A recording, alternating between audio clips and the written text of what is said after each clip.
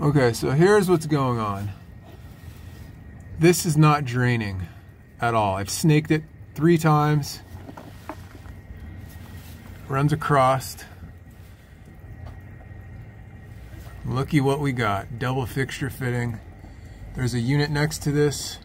That is actually, that's another shower drain. That one's draining fine. But this one, no good. So, as you can see, the vent, that's the vent right there. And behind that, that's the kitchen drain. So instead of tearing open a bunch of walls, I mean, this would be a major job to try to access that vent for that double fixture fitting. And there's literally 0 space to cut that down here. So I'm going to cut this out and then we're going to run the trap to this right here. And I'm going to put an air admittance valve on it. And this building is an absolute crap show. And the owners don't want to spend any money, so this is going to be the cheapest possible solution here. So, I'll show you what it looks like once we're done.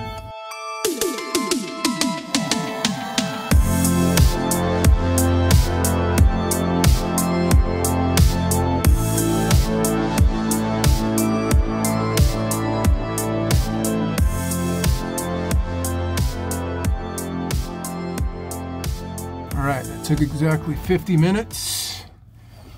That was coming out of the floor all crooked, but I was able to get it.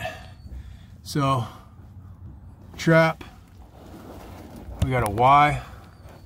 It's hard to see from, but you got a Y right here, no hub band, and then that's that ties into the main sewer. And then you have a air admittance valve. So here's the thing. And we got water running, no leaks. So it was venting right through here.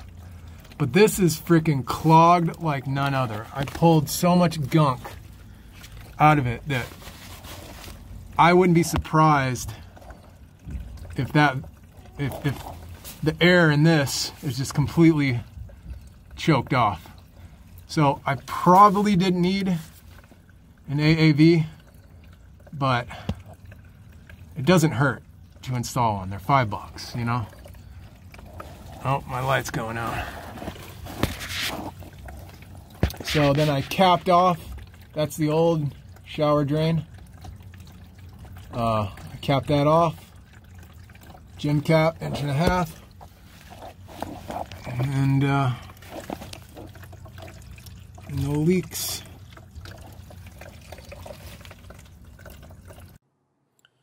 Okay, so here's what's going on, folks, with the AAV. This is a quintessential example of service plumbing and dealing with people who don't want to pay a lot and don't care if things are done up to code. And no, this of course is not going to be inspected. So, number 1, the location of the AAV. I am full aware that where I put the AAV in this video is essentially wet venting the shower that I just redid in the video.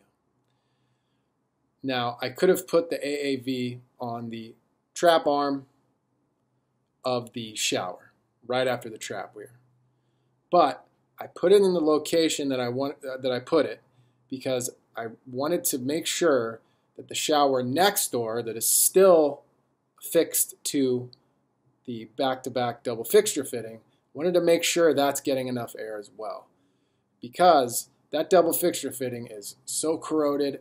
When I cut it, there was so much crap in there I pulled out that I decided, okay, since this isn't going to be inspected, I'm gonna wet vent this shower just to make sure that the unit next door, that shower has enough air. On top of that, if you go downstream of the Y that I just tied in right there, you have a vanity drain, which is vented, and then the stack is right there. And that's obviously vented, right? So this shower drain is getting plenty of air. It's just being wet vented. And quite frankly, I probably didn't even need that AAV to begin with, and everything would have drained fine. But I'm just wanting to make sure everything's getting enough air and no trap seals are sucked dry. And then lastly, I am well aware that that gym cap on that line that I cut and capped, that if I went next door and tried to snake it, the snake would jump right across that stupid the back-to-back double fixture fitting and pop out the end of that gym cap, and then you would think it was draining. You would think you got the clog, but it was actually just draining out of that gym cap into the crawl space. But this building is a crap show. The landlords are cheapskates. 2 of the bathrooms on that side of the building, the tile work was really crappy, and it's leaking. Every time people take a shower, it's just leaking through the floor. And I don't know when they're going to fix that. So what we did here is it's going to work and it's going to be fine. And I'm the only one that does the plumbing at this building. So while these landlords own this building, I'm the one working on it, right? So they don't have anything to worry about. Now, in the future, when if they sell it, the new buyer will have issues, but a new buyer should get an inspection, a home inspection, and the inspector will notate these things so they know what's going on, so they know what to do and what not to do, right? So that's where we're at with this. And yeah, that's all.